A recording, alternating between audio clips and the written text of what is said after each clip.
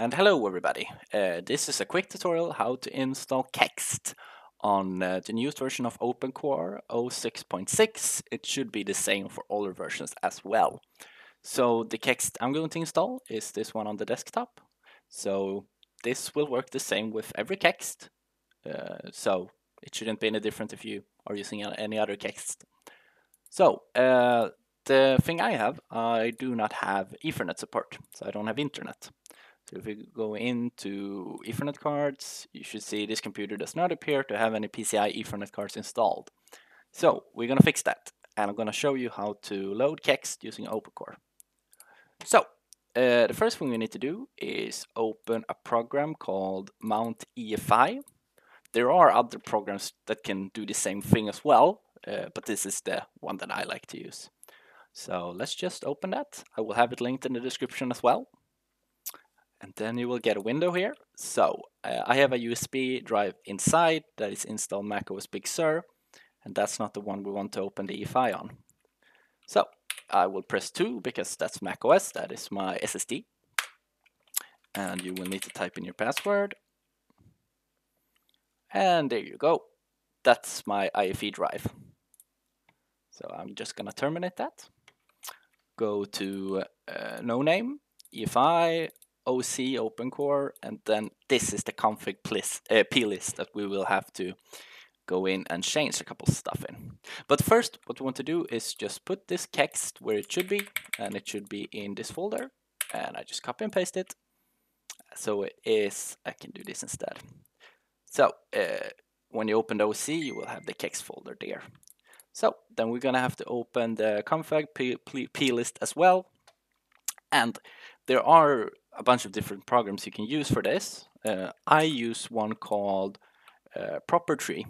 So this one I do recommend. I think it's the best one. I will also have this linked in the video description. So you open this command, just double click it, and then the program will be opened.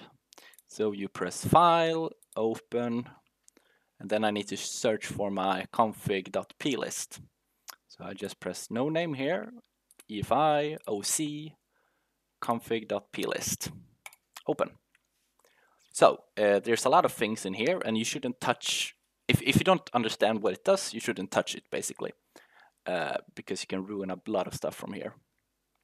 So we will just get rid of those because this is the one we actually want. The kernel and add. This is where all your kext are loaded. So this tells macOS every time that it boots that it should load all of these kexts to get everything to work.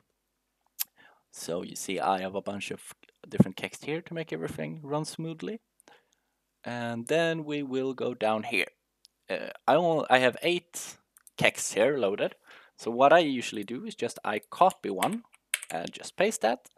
And then we will put that right there. So this is called 0 now. It shouldn't be called 0. Let's see. Because we do not want to have 2 zeros. Oh, okay, it's not under the same. Yes, that's how I want it. You see, it's important that it's under the same submenu. So it needs to be under kernel add, and then you have your different kexts. So it should automatically, in property tree, it automatically just gets a new value, +1. So when you have just copied this, you see I have exactly the same kernel loaded here. So we want to change this to the new kernel instead.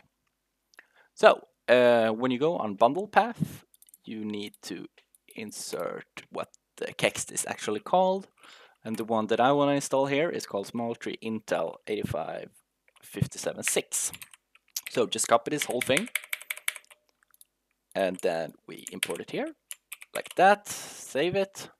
And then we also need to show external path should also be filled in.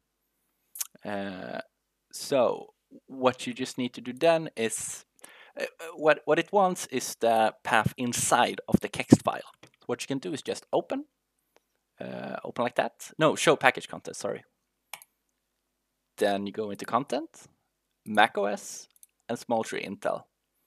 That's the one we want. So what you can do is hold in Alt, and then you will see copy small tree Intel as path name.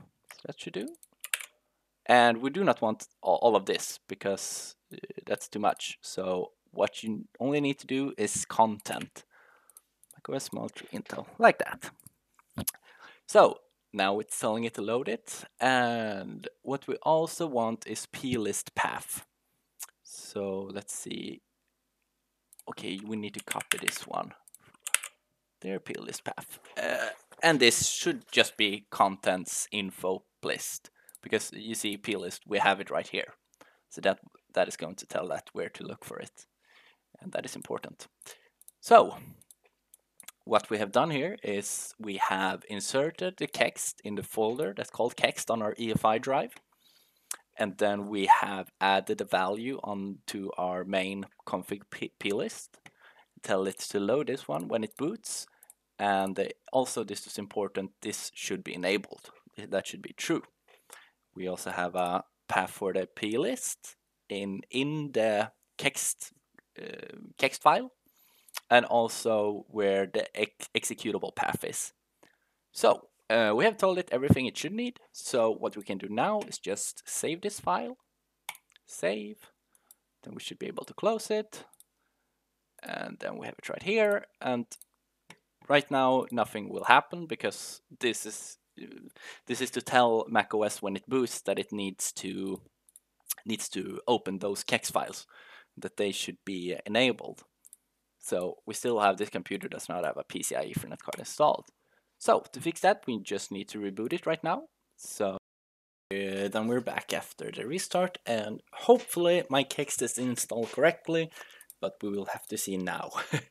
So let's see, system report, and then I'm gonna check Ethernet cards. Yes! It is installed, and we should have internet now. We didn't before, but now we should. So let's try apple.com, and it works. So now this kext is loaded, so in my EFI drive.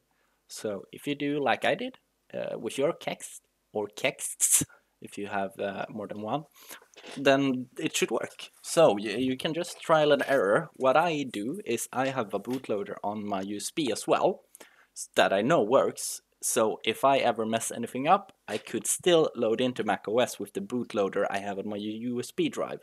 So that I will recommend people doing as well, because you can mess stuff up, and if you do, macOS won't boot. So it's always good to have backup. So thank you guys for watching. If there's any queries or any questions, just please comment them below, and I will try to get back to you and try to help you. So thank you guys. Have a good one.